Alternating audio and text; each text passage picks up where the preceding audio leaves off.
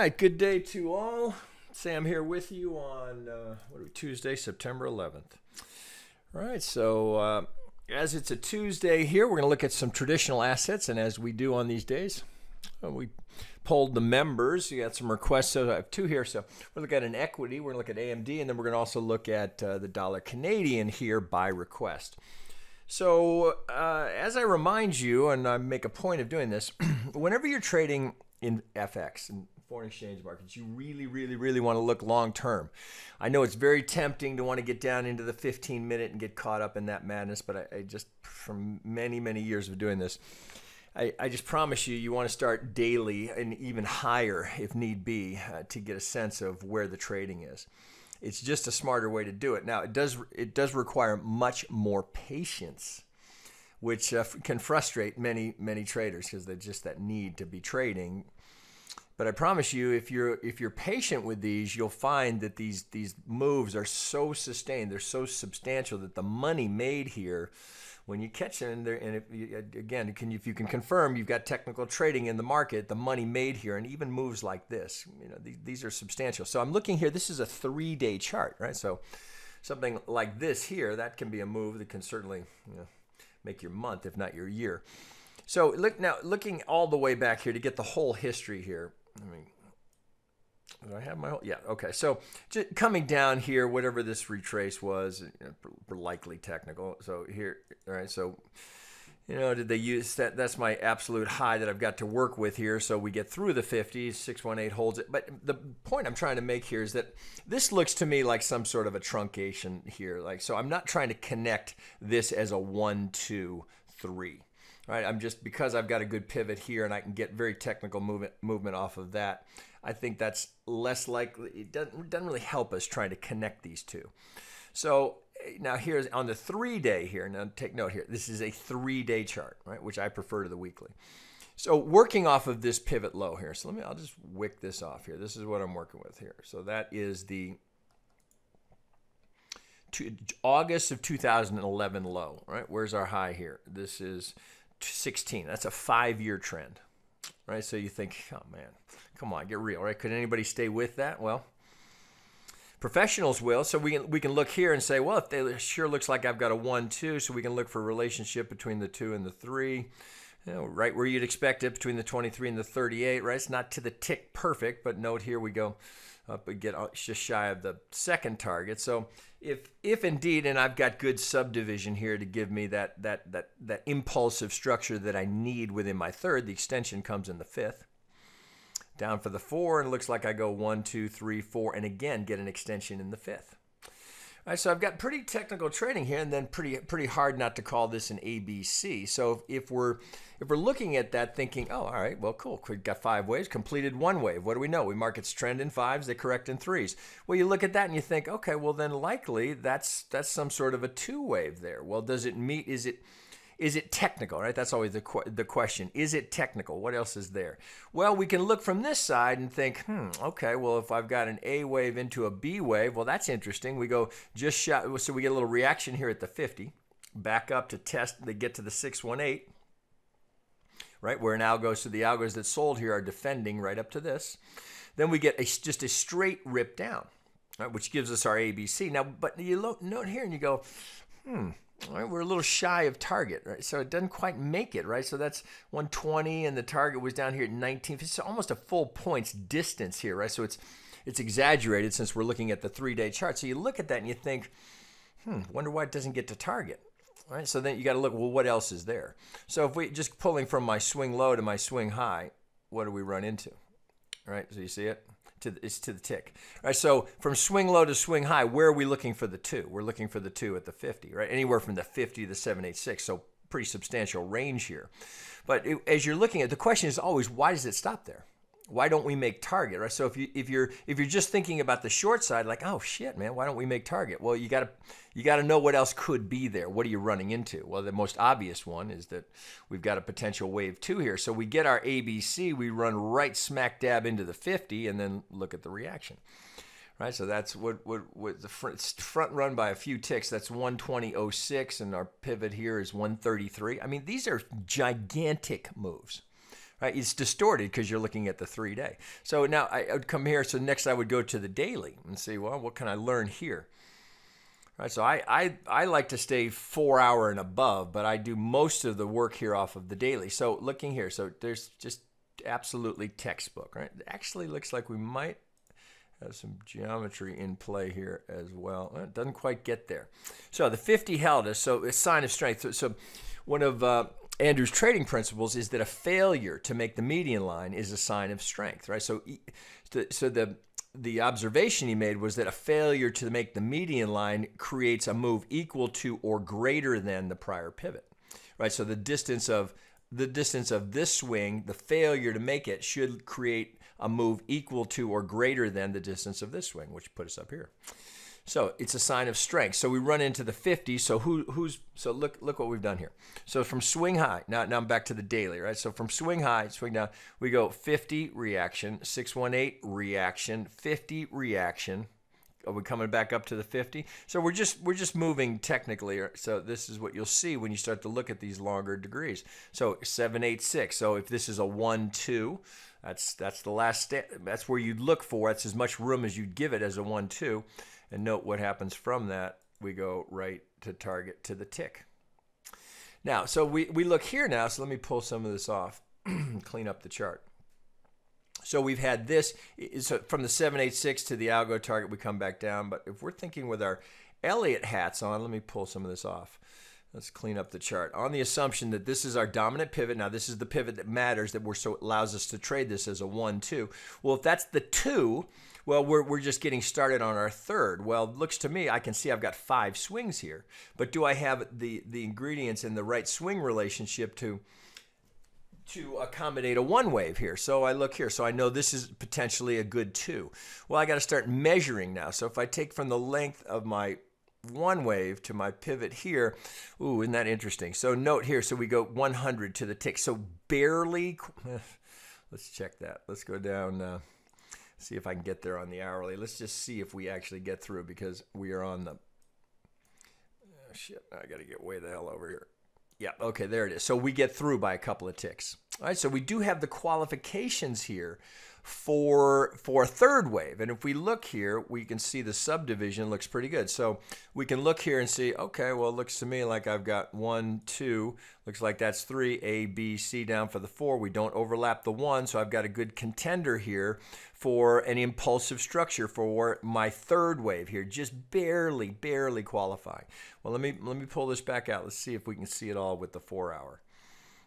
All right, so there's my qualifier. So potentially now, we got just because we have the conditions for a third doesn't necessarily mean that we'll end up counting that as the third.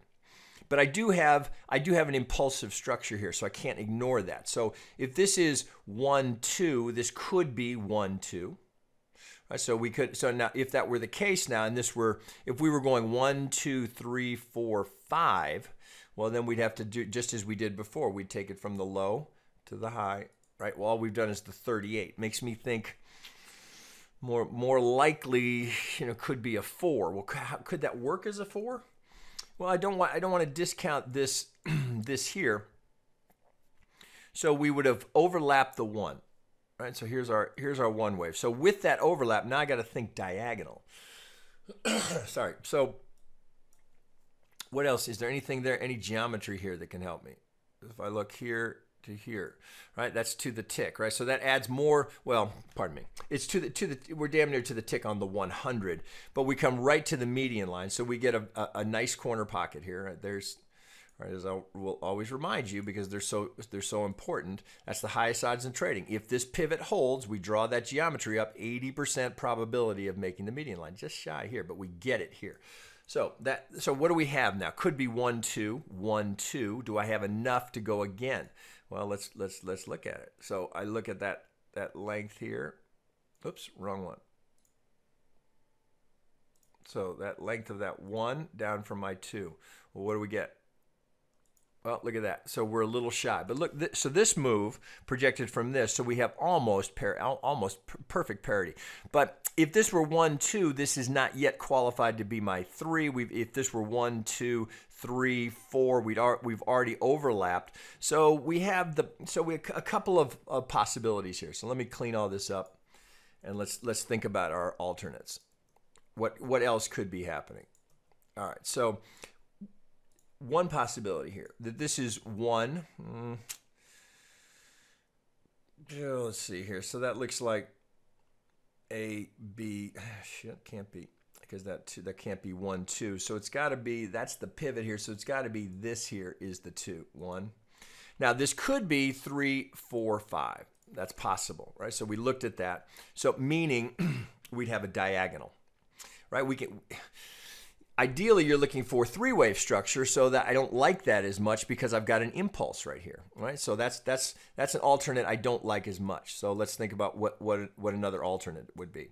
Well, this could be 1, 2, 1, 2, right? That's one possibility here. So this would be, let's pull this off here. So we'd have 1, 2, 1, 2. So if we think about that, now we're thinking about a diagonal. So this would be 1, 2, but then I don't get 100% here. So then it makes you think maybe I've got 1, 2, 3, and I've overlapped here. So that makes me think I've got this. So potentially it would be 1, 2, 3, 4, 5, and we've got a diagonal. All right, so let's pull some of this off. So potentially now I've got this as my 1 wave A. I can have a truncation. I can have an expanded flat here. So I could have A, B down for the C for the 2 wave. All right, let's look at where that would be relative to. So now we'd be trading this as an ABC. So we'd have this. So we know we have an A wave here, A, B, C. We know that these are almost exactly equal within a few ticks. So potentially now I've got a diagonal underway coming off of this pivot down here. So I could have 1, 2, A, B, C, A, well, let's see. Looks like A, B, C. Can I get 5 out of that? We gotta go look there. So we're looking for a relationship here between the start of the 1 and the pivot of the 3rd. Do I have anything technical there? So if I grab this low up to this here, well, that's the one I showed you. We're at the 38, right to the point of control, interestingly. So I've got a candidate here. So this would have to be, we'd have to take it this way, A, B, up into the C here yet again. Let's change that degree, or pardon me, that color, so we can stay on the same degree. We can go up 1, I guess. We'll go up 1. All right, so does that start to make sense? Well, if it's 1, 2, 3, 4, this is, we've gotten just the qualification that we need. We've had the overlap, all of these pivots. So we have this base here of prior resistance becoming the support, right? So a candidate here for my 4, right? In a diagonal, you'd like it a little bit deeper towards the 50, but this all still plays, doesn't disqualify us here by any means. So looking at that now, so we kind of draw this up, and it looks like I've got a fairly good channel being established here. So if I'm doing something like this, giving me my pivots here, could be here. We just had a little throw over, but I would lean into that. Let's get this down a hair.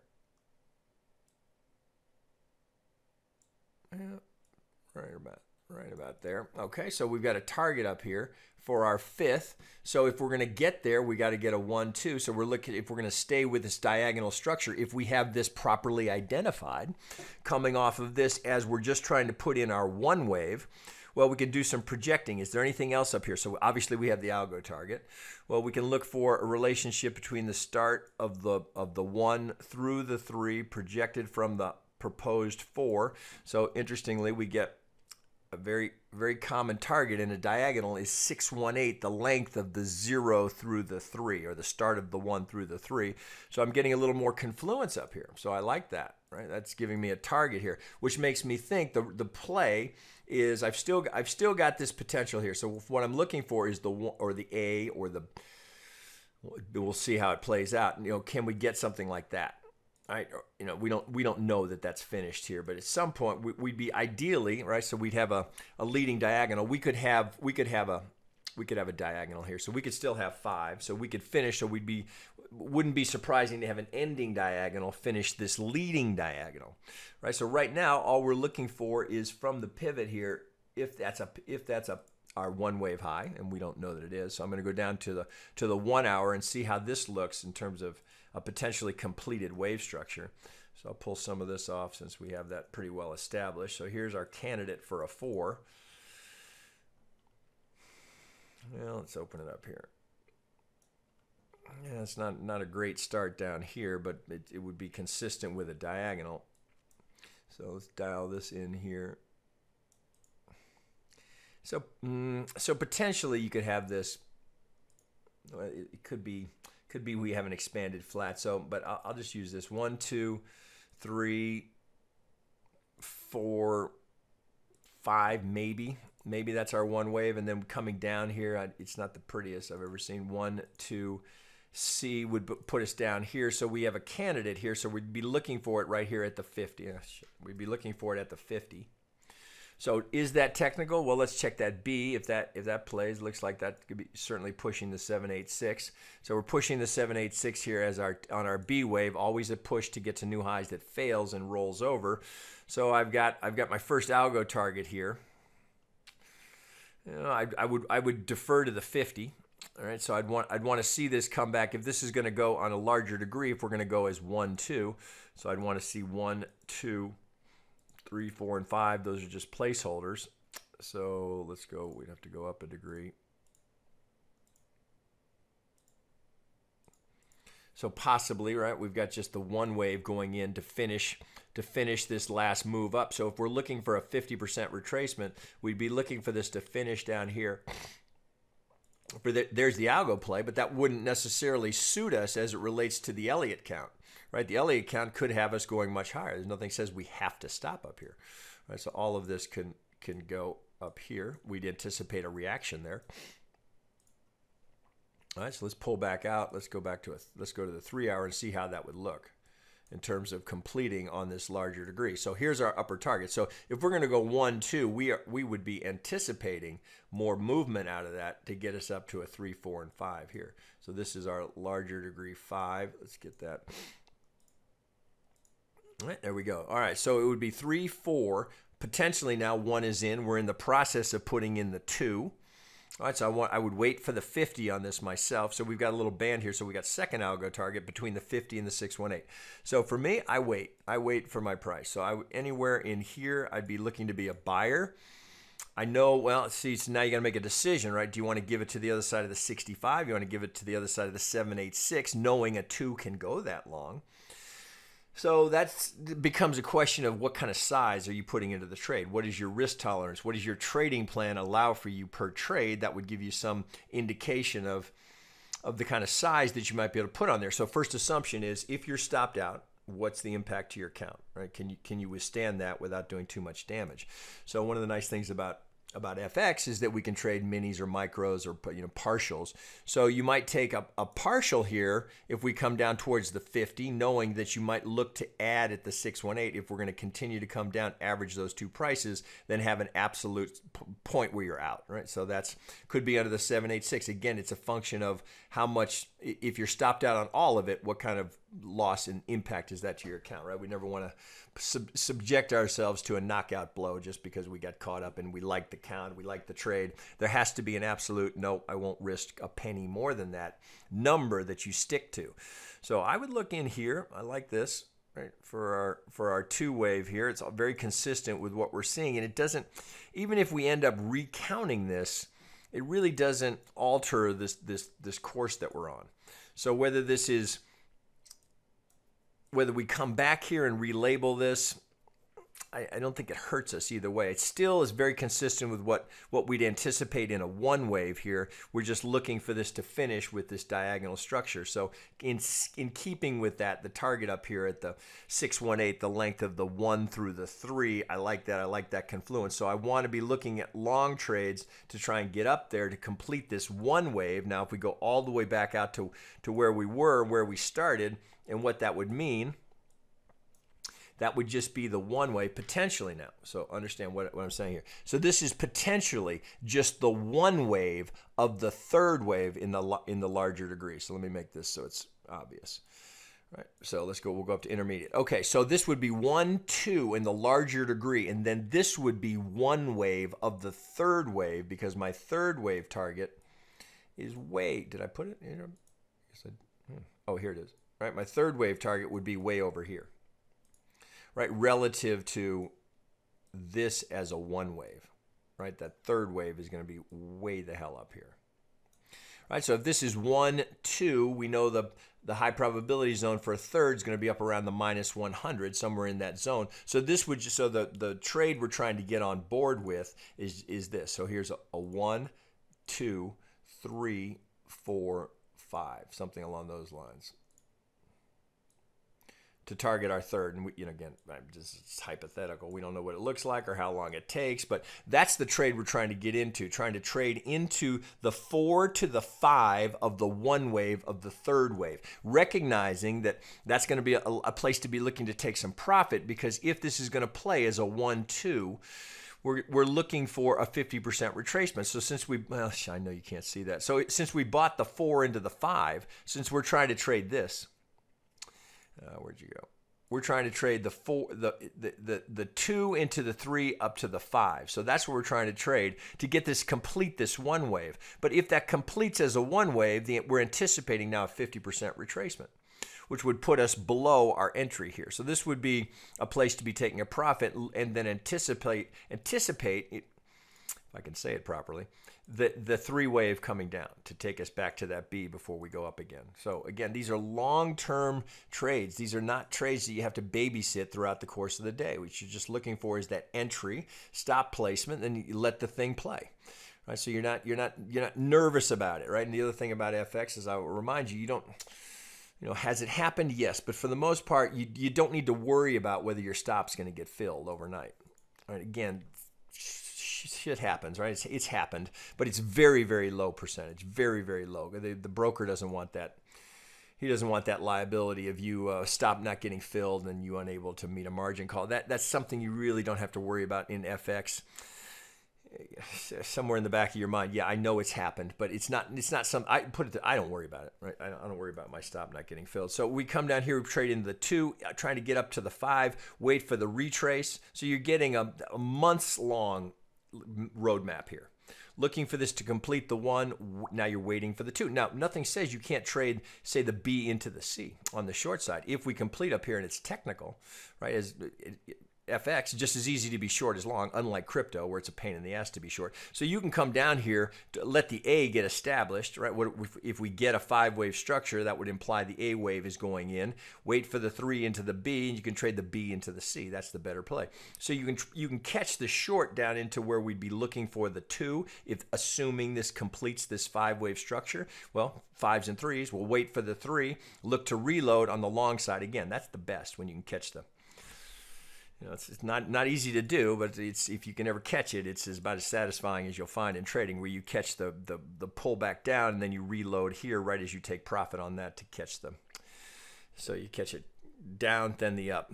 It's as good as it gets in trading. All right, guys. So that's pretty much what I see there. I think there's plenty of opportunity. Now we know in the background we have all the political.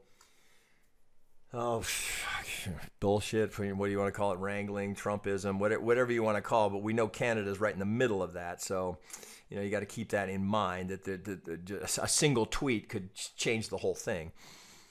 All right, so know that going into the market, but again, I don't worry about stops not getting filled here on the dollar CAD.